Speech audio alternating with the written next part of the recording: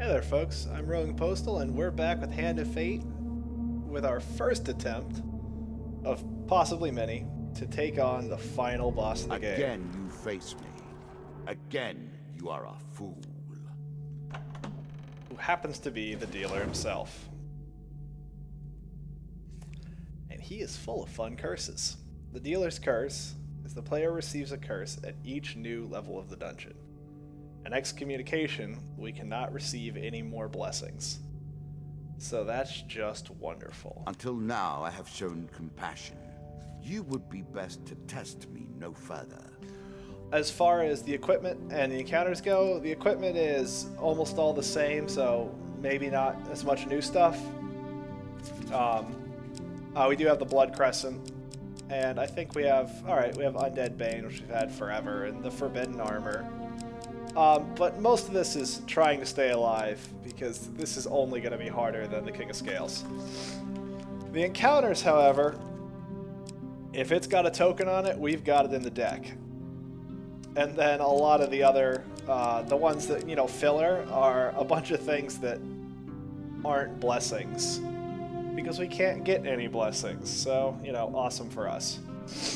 I'm also thinking that this old graveyard card only works when we do have a blessing, or enough blessings, so we'll put in... I'm not sure what. How about the Dead King's Hall? Chance for treasure and all that. So, let's give it a shot, I guess.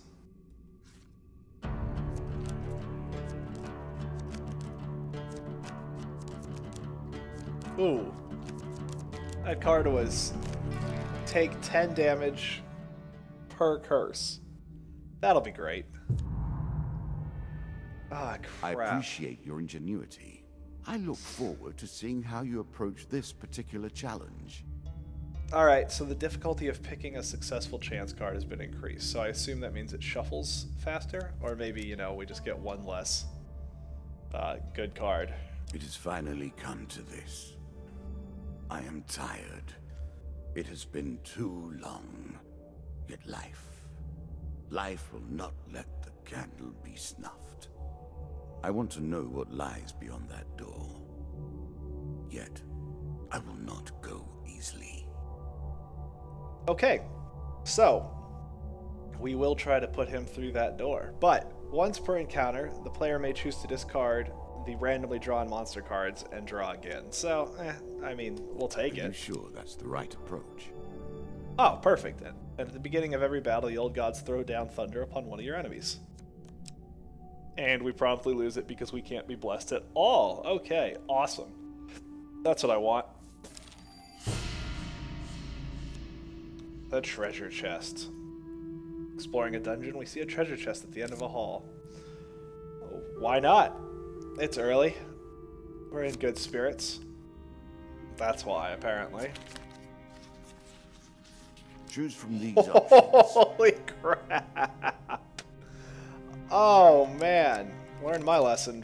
Never mind. Lucky number 3. You approach the chest. Battered and intact. What treasure might it hold? Let's attempt to pry it open.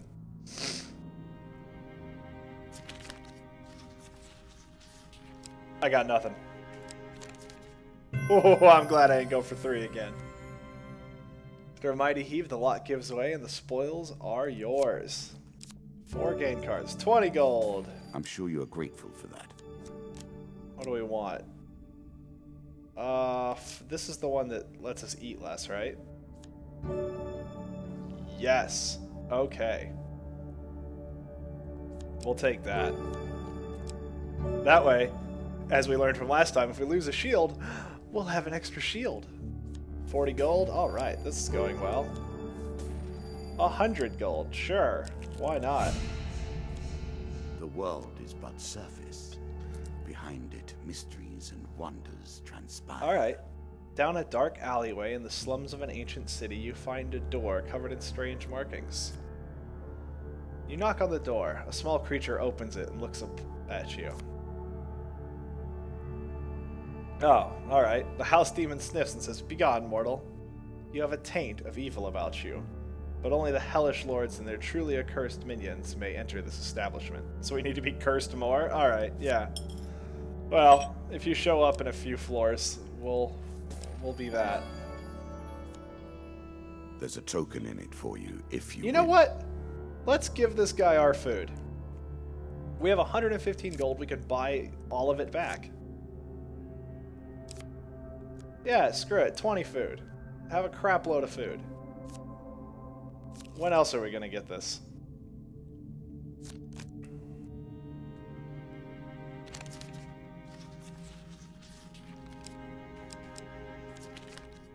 Oh. Ah, the priest exclaims and draws out a tarnished old ring. I'll have the kids polish it up first, and in the meantime take my blessing. Well, we can't take your blessing. Thanks a lot. Ugh. Many of these blessings are too good for the likes of you. Is that why you're not letting me have them? Even if it is a garbage blessing? You'll need more food, I think. Brilliant. Alright, the traveling healer. We have no wounds for him to heal, except for the ones in our belly.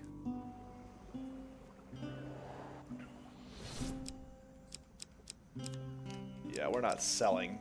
Oh my god. It's like, alright, no, it's about what it normally is. This might take a little bit of time. 32 food. 33 food. I'm sure you're grateful for that. Oh, hush.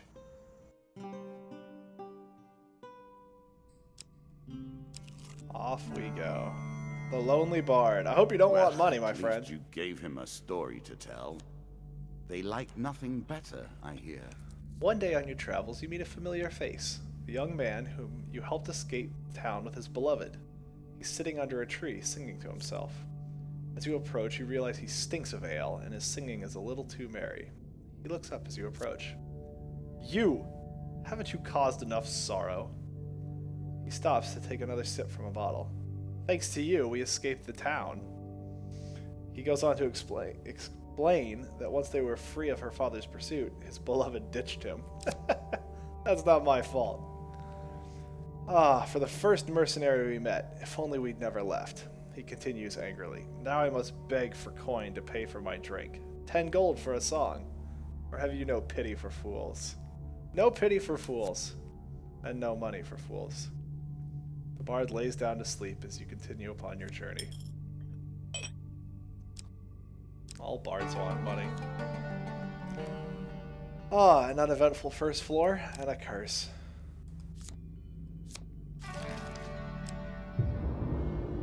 Alright. Another curse on the table. Let us see how you deal with it. If we ever get hit... Oh, it's just a shop. Alright. I was gonna go there, but It would be so easy to create a game that merely defeats you.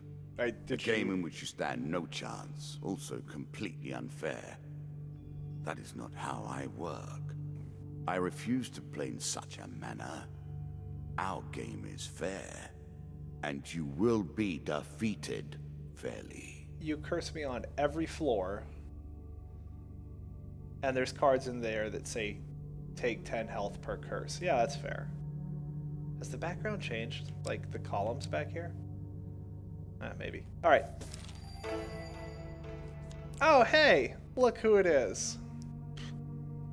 Well, I don't know what we want to do here. I know a lot of the time we just tell the dad, but then he curses us, and what we really need is like a 9th curse. Can we just refuse to get involved? Will that just mitigate everything?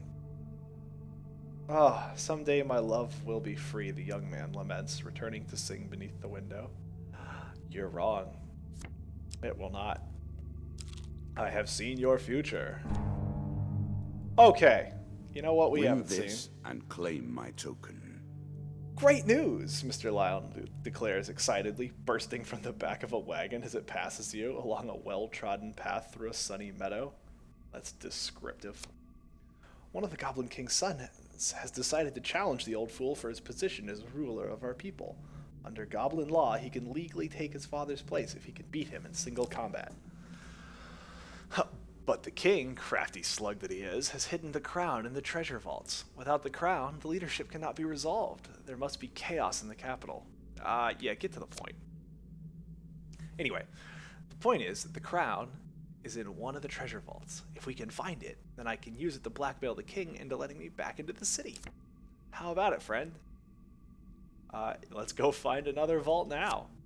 That's the spirit, Mr. Lionel says, gleefully rubbing his hands together. That crown is going to get me back to my rightful place. You lead the way this time. I don't know where it is. Alright. Hours later, you stand, staring through the doorway into another vault. Good luck, my friend, Lionel says, giving you a reassuring pat on the arm. Find the treasure chest. The crown must be in there. You pause for a moment, wondering if that was a voice you heard echoing between the traps. Lionel gives you a helpful kick to the rear, sending you through the doorway.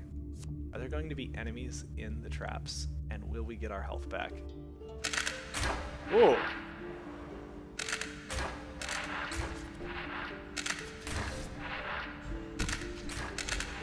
That was a bit loud. Ah, sorry, we didn't need to watch. Oh my gosh, this is... Oh, what the? Okay, alright then.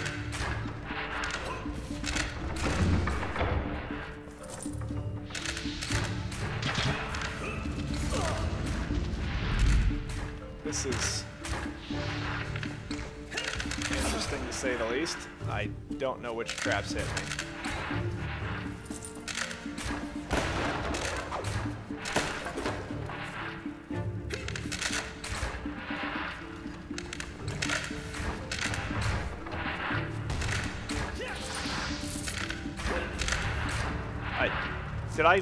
Was there a treasure chest? Did I run right by it? Where's the crown? Goblin companion demands, springing out of nowhere as you exit the maze. What do you mean there are goblins in there throwing bombs at you? That's great news. The crown must be inside. Wait, they're probably moving the crown to another vault as we speak. You better try harder next time.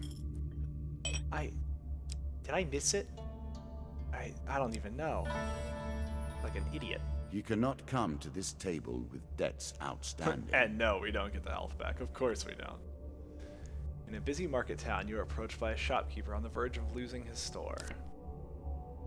Oh, man. I mean, I would give you 20 gold. But I can't. Shopkeeper sighs, saying that I fear it will be the arena for me when I cannot pay my debts. Oh, man. I hope you're not in Stiegel. That place is rough. That is the place at the Citadel, right? Alright, hunting the huntsman. I think we fell in this trap last time. And a token if you succeed. It's not difficult to track down a mad huntsman who's on a crusade across the countryside in search of a mythical beast.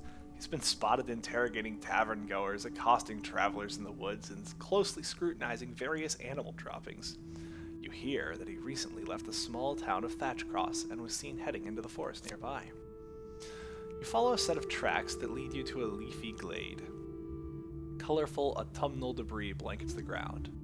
You stop dead when you hear a suspiciously loud snapping sound beneath your feet. Oh, well, hopefully it's not a huge failure this time. You catch the edge of the pit with a firm grasp and manage to haul yourself up onto solid ground. In front of you stands a grizzled veteran hunter adorned with many trophies from his kills. He moves with calm assurance, but his gaze pierces you like a dagger. I'm impressed you escaped my trap. In fairness, it was not designed for one such as you, but someone more substantial. Having spent so many years in the role of the hunter, it is unusual to find myself as prey.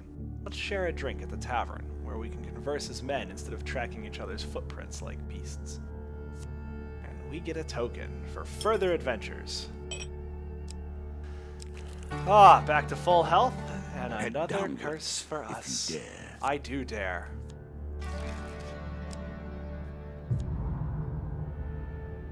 Little pleases me more than watching your attempt to wriggle away from bad luck. So whenever we lose a curse, we lose one random item. I can think of worse curses. And now we know where the exit isn't. I was left these simple pieces, and from them I have built a palace of memories. A convoluted maze that few will ever reach the end of. Will you be one of them? Inshallah, that's the hope. Soldiers on leave. Soldiers lacking in all responsibility. No wonder the capital is under siege from all directions. In a busy town, you meet 3 disheveled soldiers. We got drunk last night, one of them exclaims. Gambled away all our gold. And our helmets, another joins in. We'll trade food for any helmets you have on you. Our captain's gonna have our hides if we turn up without them. Man, you are just lining these cards up so that I can't do them, aren't you? The soldiers lose interest in us because I don't have a helmet and harass every other armed person they see. Ah, sorry. The hero of Embertown. You come across an injured adventurer whose battered and bloodied armor tells you he's seen combat recently. We ask him of his troubles. I've been chasing a pack of thieves that attacked my home village of Embertown. I killed some of them in an ambush, but I fear I lack the strength to chase the rest down. If you have any honor, you'll find these jackals and make them pay. Why not? Besides, it might have gold or food on it. Or we'll die at the Twilight Ritual. All at this table have searched for the spirits at one point or another. You rather less than most. Okay. You arrive back at the Sacred Stones as dusk falls. The robed druids are already waiting for you. Stand watch, warrior, while we complete our task. A storm rolls in as the now familiar chanting begins once more. A noise in the trees draws your attention, and you quickly find yourself in battle again. What do we get? Scales and scales. Oh, right.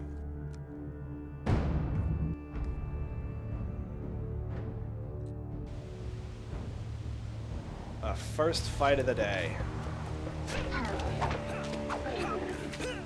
Are some of them like red in color? Right, every time you parry them, they get really mad.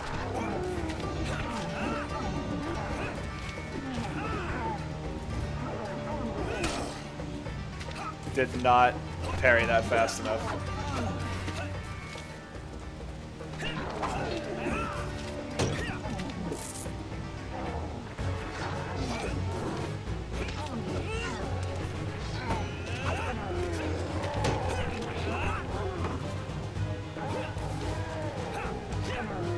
Oh, nope, nope. Can't parry that. I tried. Surprisingly didn't work.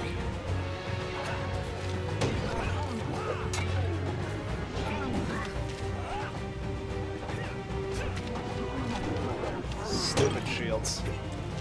We haven't killed a single one of them, have we?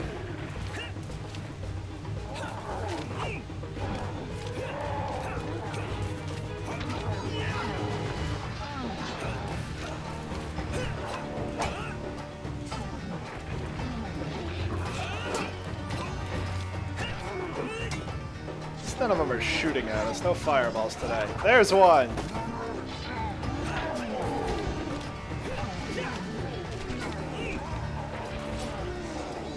Two! Right. Right. One of these days I'll remember that they get really mad when you parry them.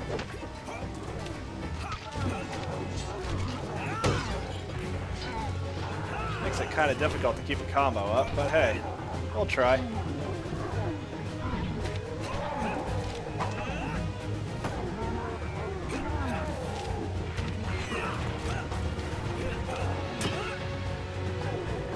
Come on, stab him.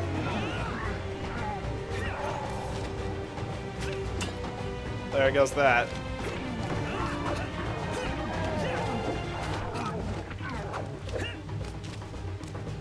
No thanks.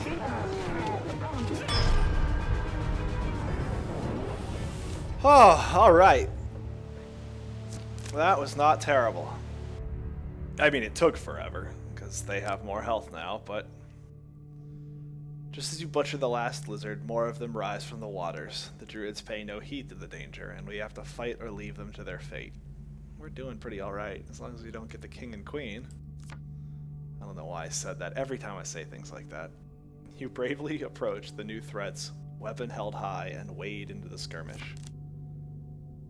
Alright, this might take a while, but we should get through it. It could definitely be worse. Ah, now they're gonna spit fire at us. But they should have less health, so, you know.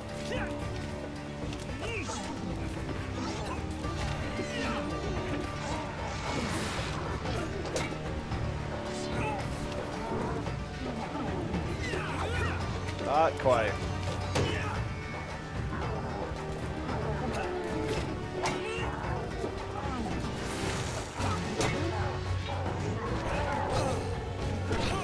Okay. I just got creamed.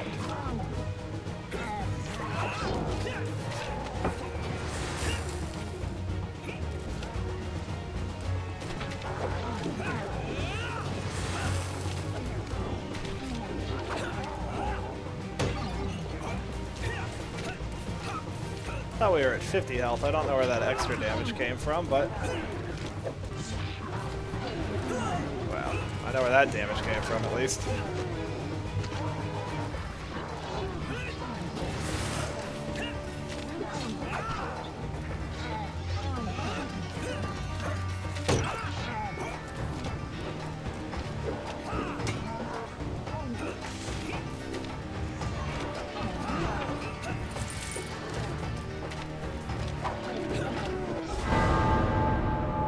I just realized we're getting hurt. Okay, alright, yep. I'm an idiot. We get hurt when we attack the fire spitters when they kind of glow like that. Me. The cold embrace of death. And they got something like fire armor, didn't they? Of new life. I thought it just meant that they had more defense, not that they would actually kill me. Oh boy. Well, for the orphans, we're taking this out of the deck. 7 food, Ring of Engorging. I lied. We're not taking it out of the deck. We're just replacing it. And for the White Minotaur, the Mug and Barrel. Okay. Well, we've learned a little, and we will try again shortly. I hope to see you all there.